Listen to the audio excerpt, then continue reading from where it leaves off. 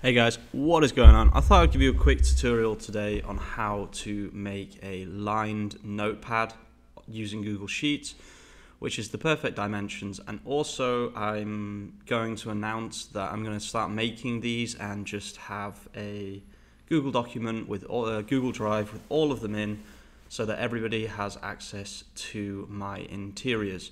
The reason I'm doing this is because I think interiors keep a lot of people away from KDP.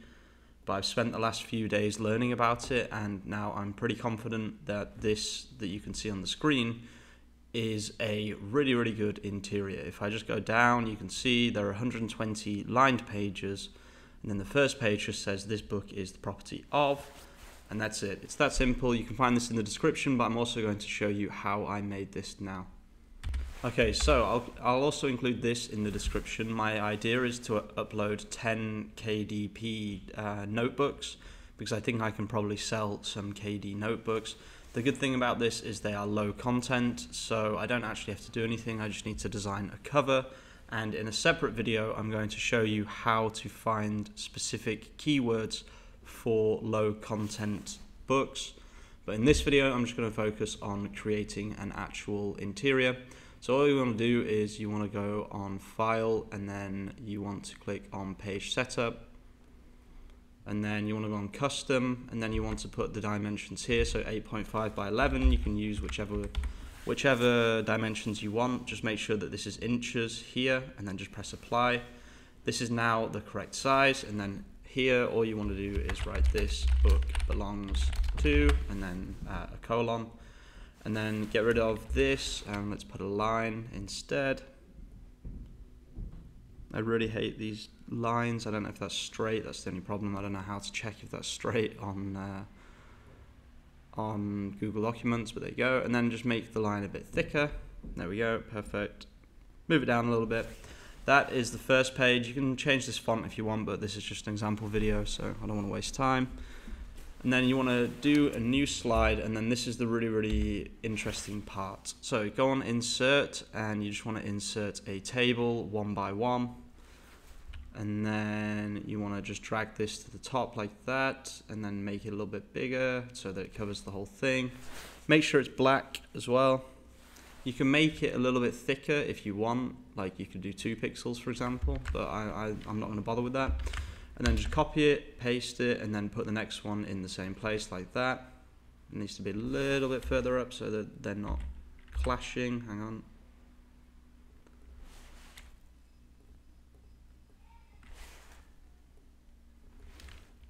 Okay, and then copy those 2, and then do the same thing with 2 of them now. And then copy and paste those. That's 4 of them now.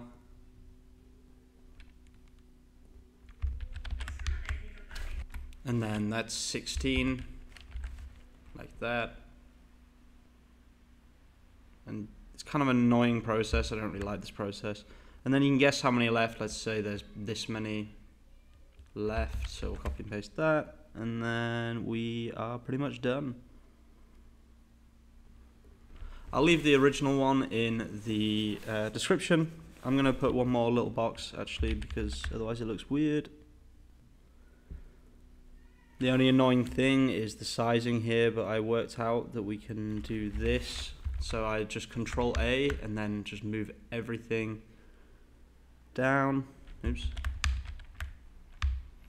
Control A.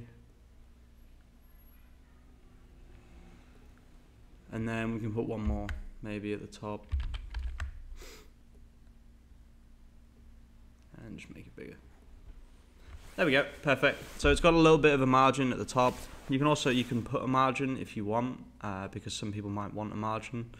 You'd have to look at the specifications, and you just put a line to put a margin on the left or on the right. And then here you just want to duplicate a few times. So we'll do 4. And then we know that that's an even number. Now we just hold down Control V after we've copied the pages. You can see this is pretty easy, honestly. It doesn't take very long at all. One more. Oh no, too many. And then just delete any pages left. Okay, now this And this is now a permanent interior. This same interior will be on every single one of your journals. So now all you have to do is make a cover, and then you already have this every single time. And you should be able to download this as a PDF, which you can. And then this is now a permanent interior that you can use forever, okay? I suggest that you keep them organized in a Google Drive, which is what I'm going to create now, and then I'm going to leave the Google Drive link in the description.